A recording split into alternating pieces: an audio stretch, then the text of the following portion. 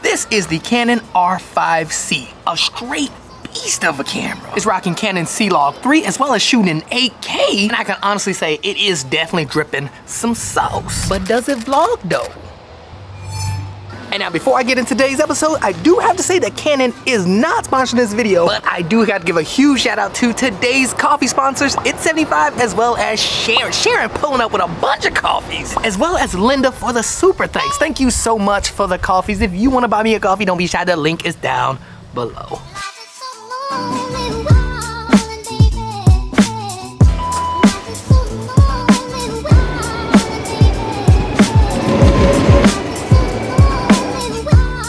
So now, this is actually first class. I'm not supposed to be back here. But since the train is super packed, I thought I'd just come back here and just explain a little bit about the Canon R5C. Because to be real, it is an amazing beast. The Canon R5C shoots 4K 120, 8K 60, has a 48 megapixel sensor, also has a built-in fan. If you have a Canon R5C, you know that, yeah, overheating ain't even in vocabulary.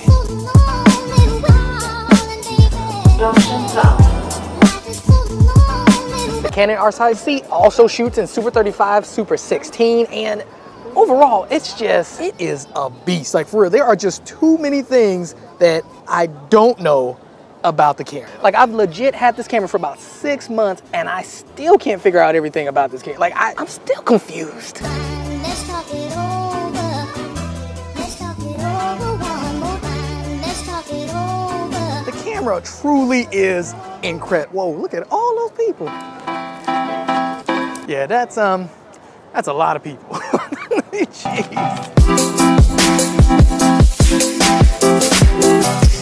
Now, when it comes to vlogging with the Canon R5C, I'm going ahead and I'm rocking the 15 to 35 Canon lens, the DJI wireless mics, as well as newer, small, compact carbon fiber travel tripod. I found that this is, oh, we cricket, hold up, pimp. Yeah, I found that these accessories work well for vlogging with the Canon R5C.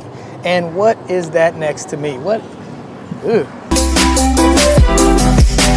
I've used a bunch of different setups for the Canon R5C, but I found this setup to work the best, just because, again, it's a big boy. So you're trying to keep it as small and light as possible. And although this is my first time reviewing the Canon R5C, this is not my first time vlogging with the Canon R5C. I mean, if you rock with me for a minute, you'll probably recognize that I've vlogged with the Canon R5C like a ton of times. And if I'm being real, vlogging with it is doable. It's heavy though, like it is extremely heavy. Snap, look at that, a shoe bike.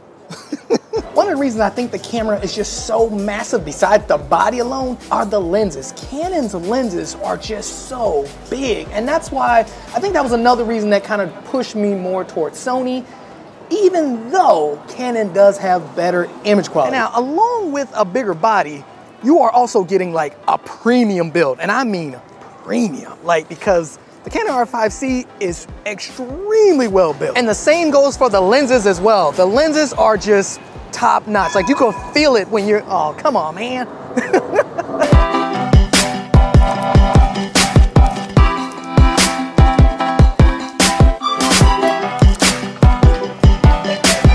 Now, unlike the Canon R5, the Canon R5C doesn't offer like stabilization. And now it does offer digital IS, like image stabilization, but digitally, which is very similar to what the Sony ZV-1 Mark II is offering, which I think is a big mistake. But in Canon's case, I don't think it is a mistake because you get stabilization in the lens. Unlike the Sony ZV-1 Mark II, which they should have had stabilization in the lens because it's a zoom lens. You can't physically take off the lens. And now with that said though, the Canon R5C now has one of the biggest pros of not using stabilization within the camera, and that is you don't get that terrible Canon wobble. And what's crazy is that this wobble has plagued Canon for like years. I mean, I even think it's called the Canon wobble. It's almost like a dance track.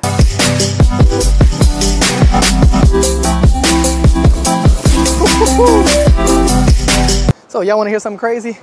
It's literally like 11 a.m. and everybody's outside. Just turned up on the boats drinking 11 a.m.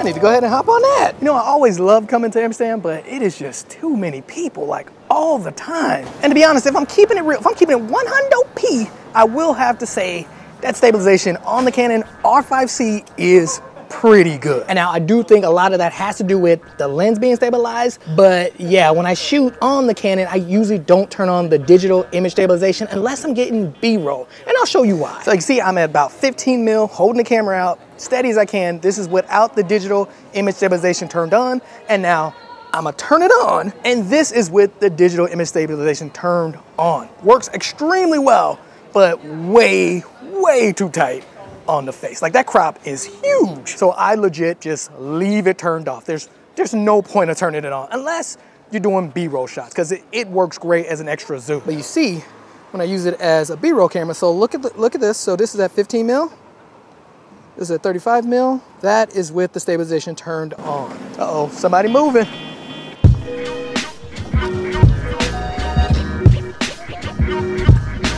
And now let's talk audio, because although I am using the DJI mics, the audio, the internal audio is actually not bad. So this is the DJI mic, and now I'm gonna plug the mic.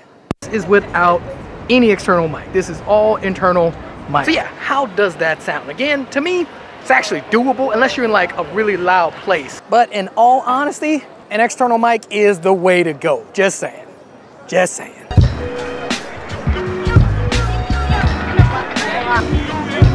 But yeah, overall, I will say that the Canon R5C can be used for vlogging, like legit. It totally could. It works really well, very well built. I've never really had any problems with it. Overall, it is a solid camera, but pimping, it does have some problems.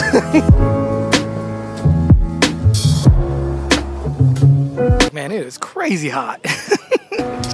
Yeah.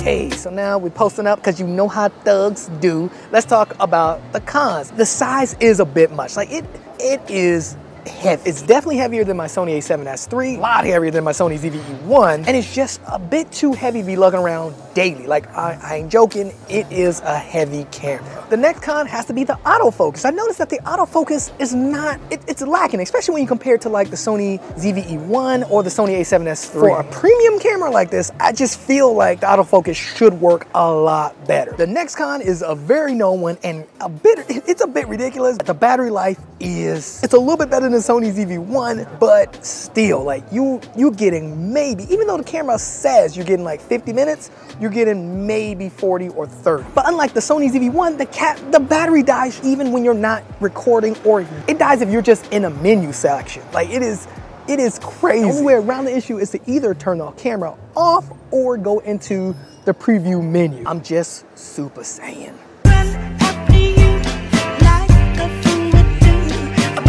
Thank you so much.